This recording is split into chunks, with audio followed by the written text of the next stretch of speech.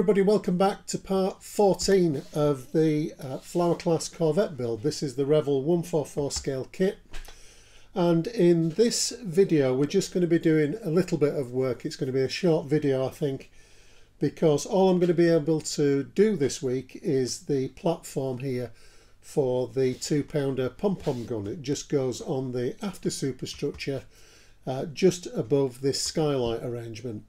It's a combination, as usual, of Revell plastic parts and quite a bit of Pontos etched brass.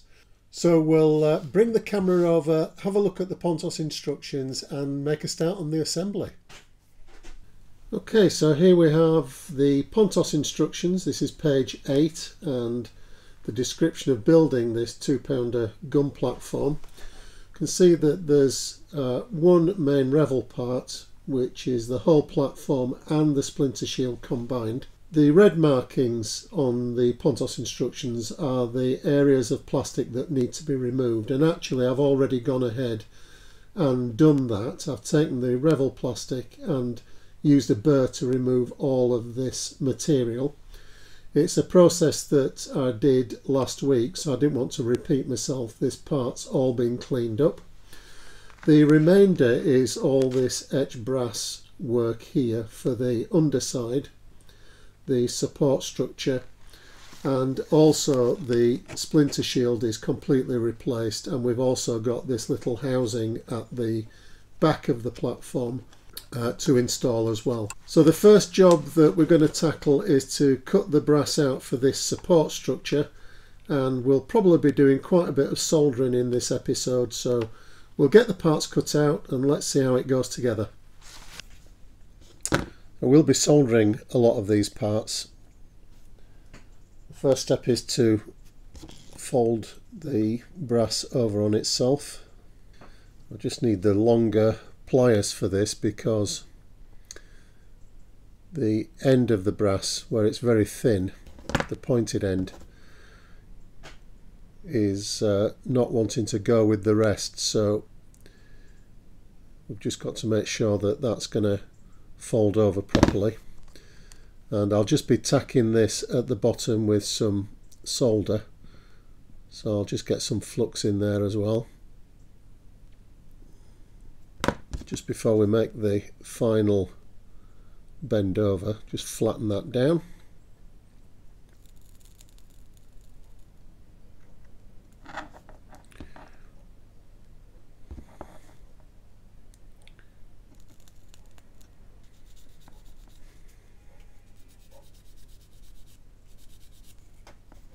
These parts don't need an awful lot of solder, that just holds it, the little application at the bottom. So get the fold started, some flux on the bottom,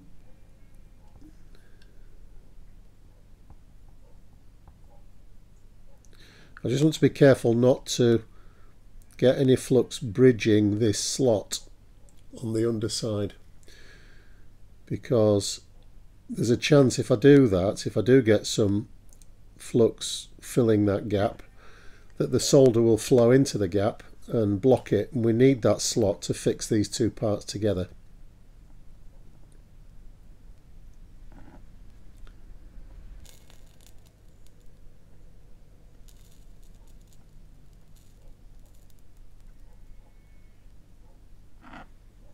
And these two parts hopefully should slot together if we've not got any solder in the way.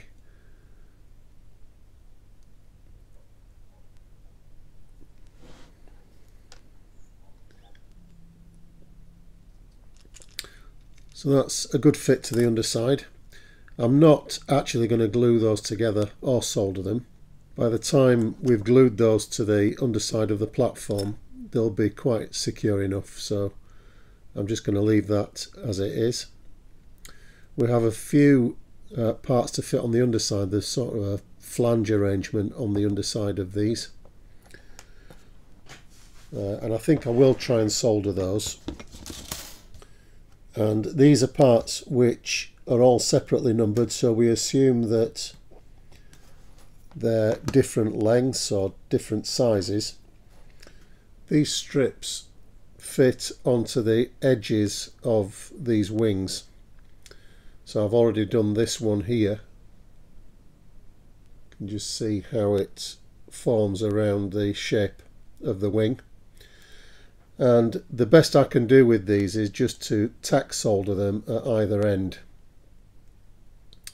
And that's usually enough just to hold them in position. The difficult thing with them is to get them in the correct position,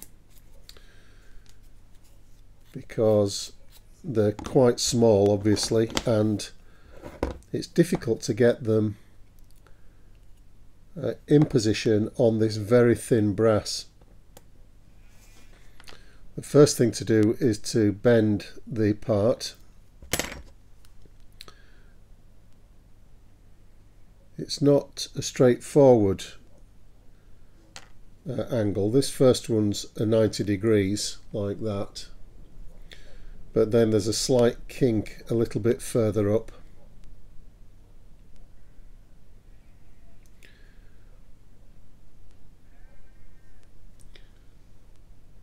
So the shape is something like that, and that just mirrors the shape of this wing. I've overbent the top part a little bit there, but it'll straighten out. So it goes like that. And the difficult thing, as I said, is to get them into position such that you can get some solder onto them. Want a tiny bit of flux on either end. I'm not going to be going all the way along these. So let's see if we can get this on and get it to hold.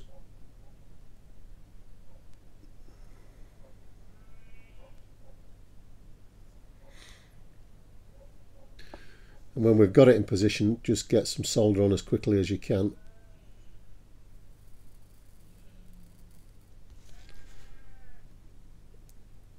A little bit more at the top.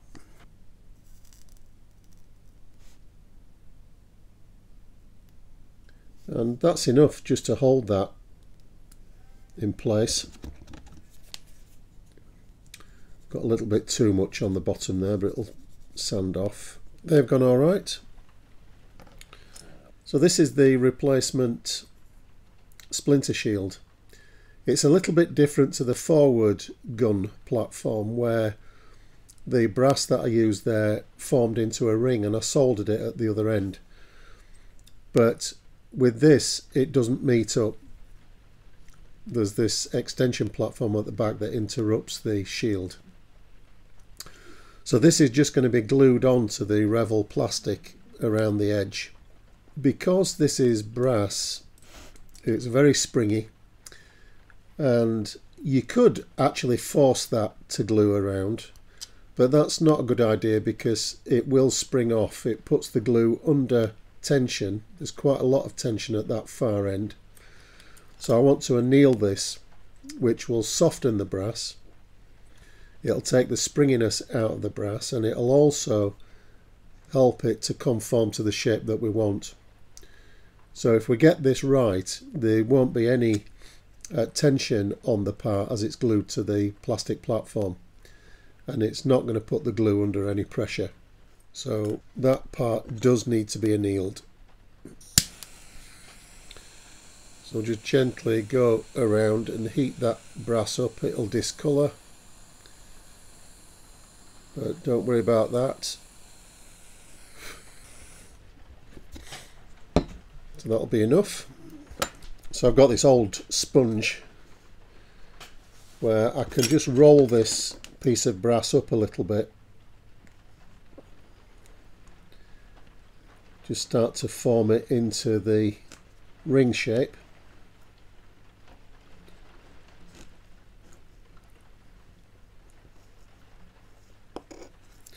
And it doesn't matter really that this is overbent.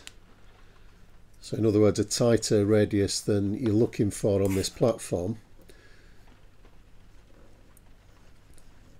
It's better to be overdoing it than not.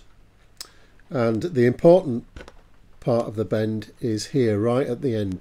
You want these two end parts to be in a curve.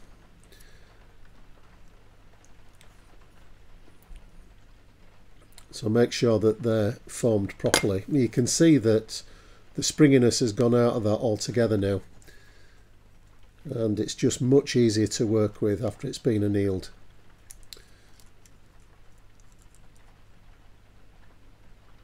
That's a little bit long.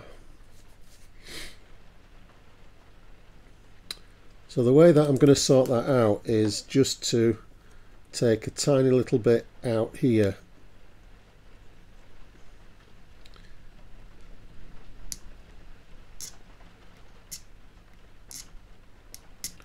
I just need a little nick there just to allow that brass to tuck in. So just those couple of little cutouts there. It's just added probably a millimetre to the circumference.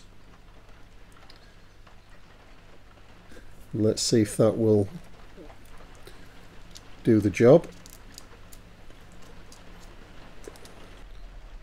So that's just enough to tuck that brass in. So that's a good fit now. I can glue that in place.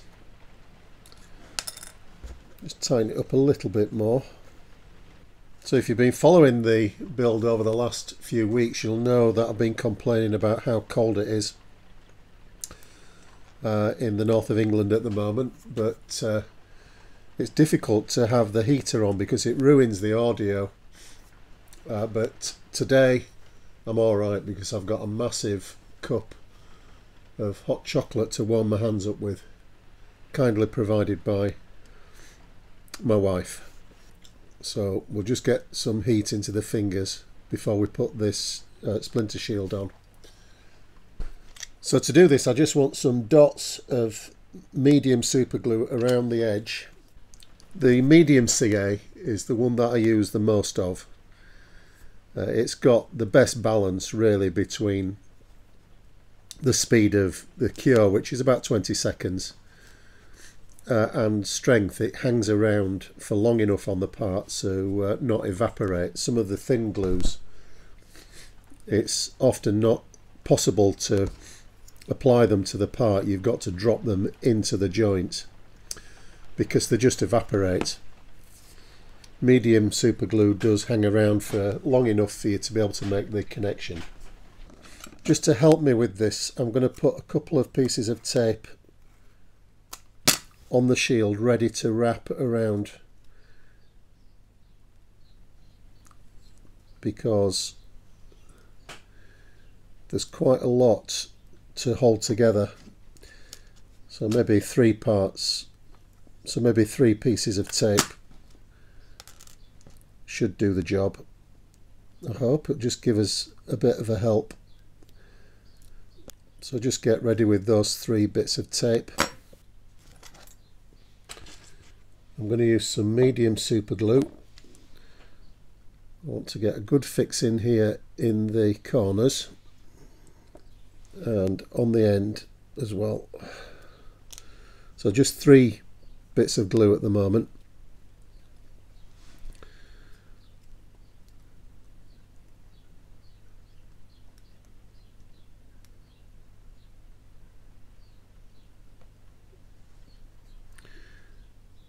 So that just gives us a little bit of support.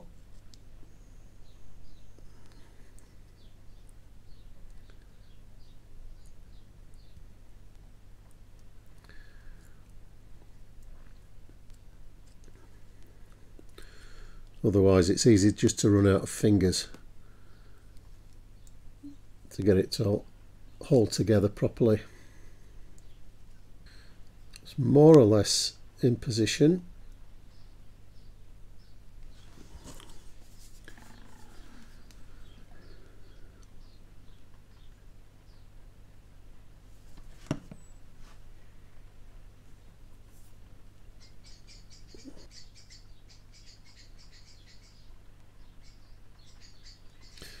It's not easy doing that left-handed, but I didn't let go with my right hand. I'm getting there, I think, with this. Just take the piece of tape off at the end there.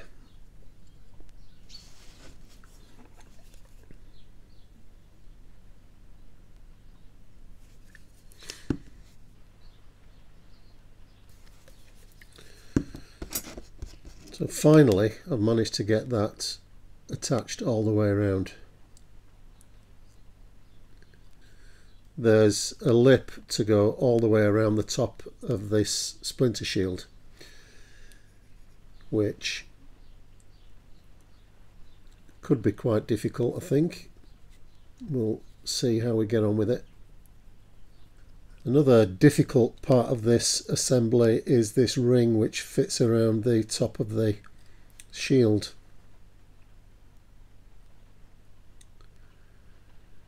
And again, I think we're going to have to glue this in stages. I'm just debating whether it's going to be possible to get a tiny bit of solder on just to hold it at the front. Obviously the soldering iron is going to get close to this plastic, so it's a bit risky doing that, but I might not have any choice with it really. If I can get a spot of solder here at the front and here at either end where it meets the opening in the platform, that might just be enough to hold it into position. So if you just get a bit of flux here at the end and a bit on the top of the shield,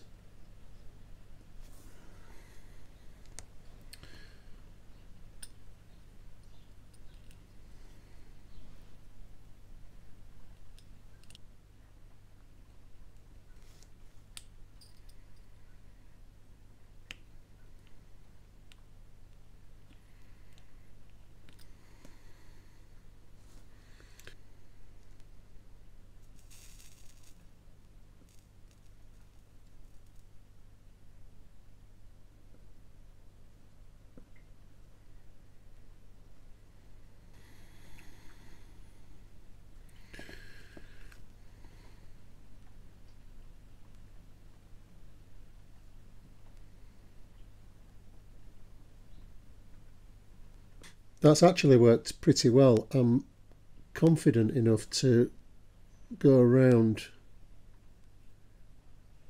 the perimeter of this ring now and get a bit more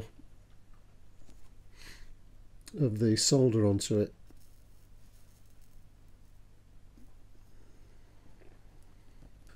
That'll do. I'm not going to push my luck with that. So that's come out pretty well. I'm happy with that. With the ring in position, we can now bend down this bracket arrangement at the front.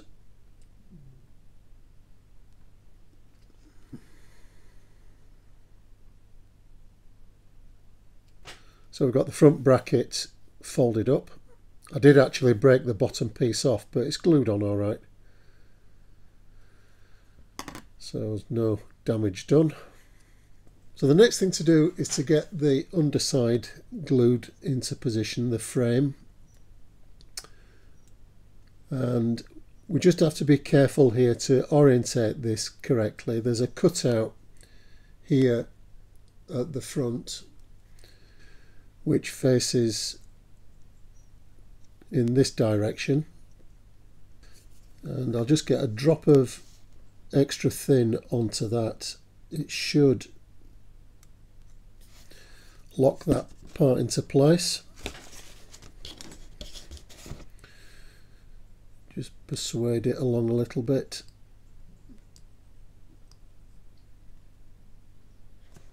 Okay, so that's fixed in position.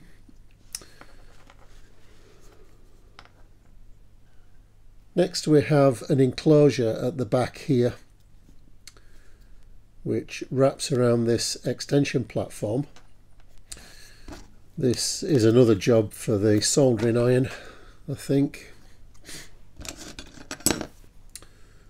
Get the bends done first.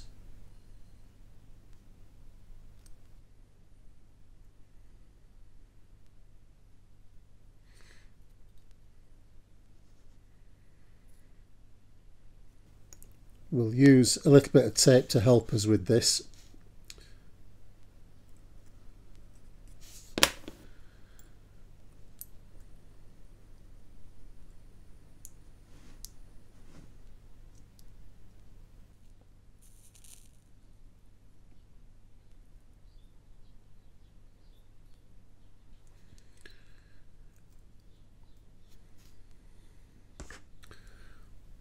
That's a fairly straightforward box to fold up, and hopefully that should fit along the back of this platform extension. Now that I've got that in the position I want it, I'm going to put some glue straight in there.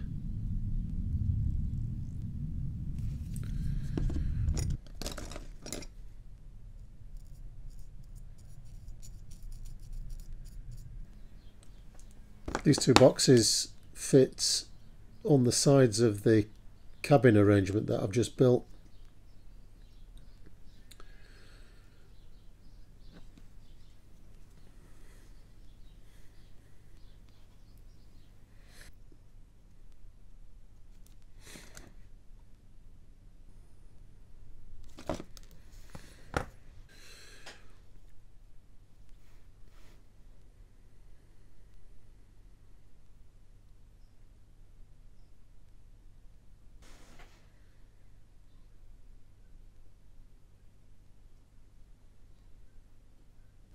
The last parts to fit are these brackets. I've already done the one on this side, so it's just an angle bracket, and I think it carries some rigging. There's a small hole in the top of it, and because of that it's going to be taking a bit of strain, so I want to make sure that this is firmly attached. So I'll be soldering these parts on. Just fold the bracket first. So what I want to do is get a bit of solder onto the roof. So I'll just tin the roof to start off with.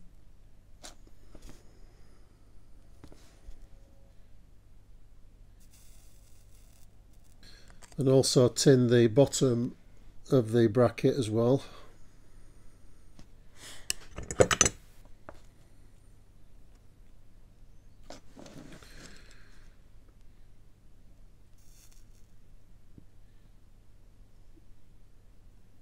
So having tinned both of those parts, the two joining surfaces, I can just add a tiny bit more flux, and we've already got solder on there, so it doesn't need any more. We can just heat the parts up, and the solder that we've already put on those parts will melt and hopefully join together.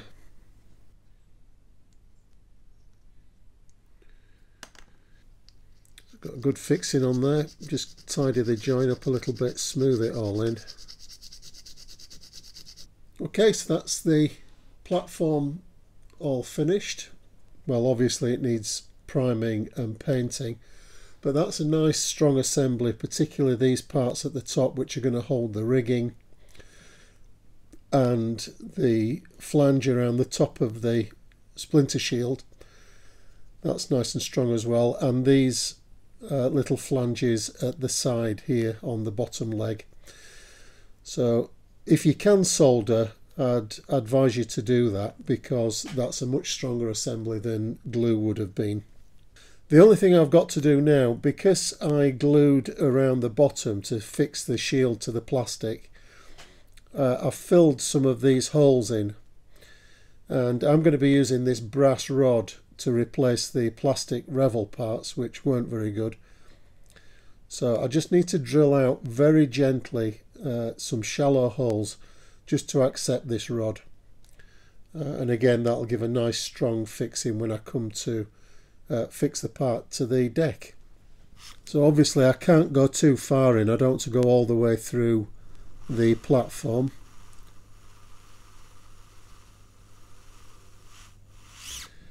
So just a nice shallow hole underneath.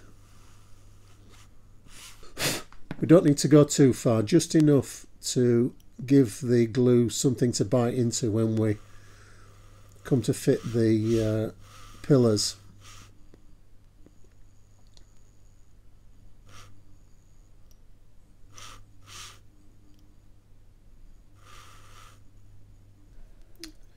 I'm just going to measure some rod out for the pillars. So these have got to be an accurate length, just to make sure that they fit down onto the deck.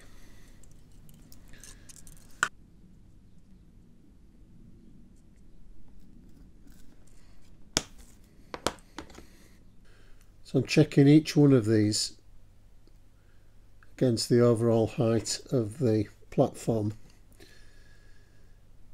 just to make sure that they are going to sit on the deck. So I've checked all those pillars, and I'll just attach them now with a spot of super glue. We need to get them more or less vertical at this stage. It doesn't need to be absolutely perfect, because we can adjust them when the time comes to fit this to the deck.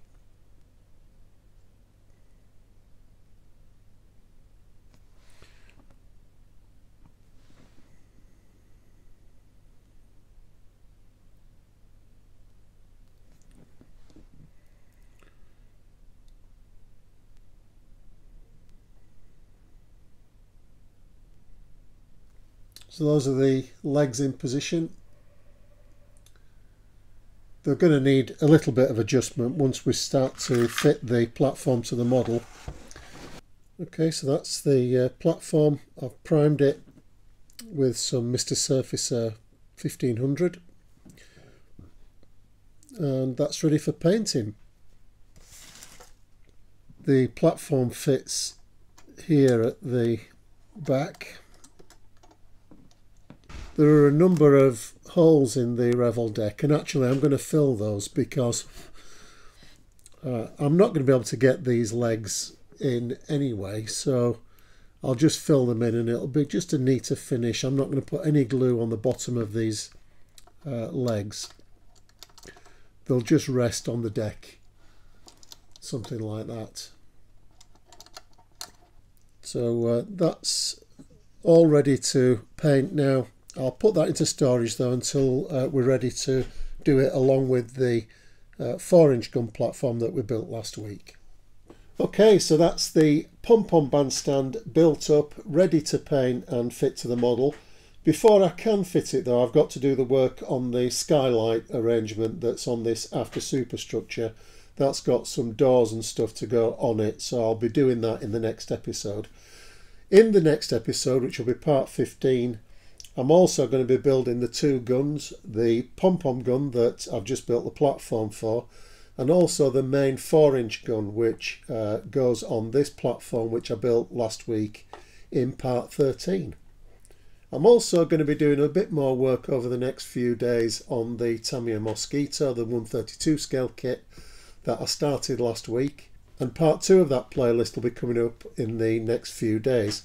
But part 15 of the Corvette build will be, as usual, next Friday night at 8 o'clock. So I hope you can join me for one of those upcoming videos. In the meantime, everybody, look after yourselves, stay safe, and I'll see you next time. In the meantime, I'm going to go inside and get my hands warmed up. Bye for now.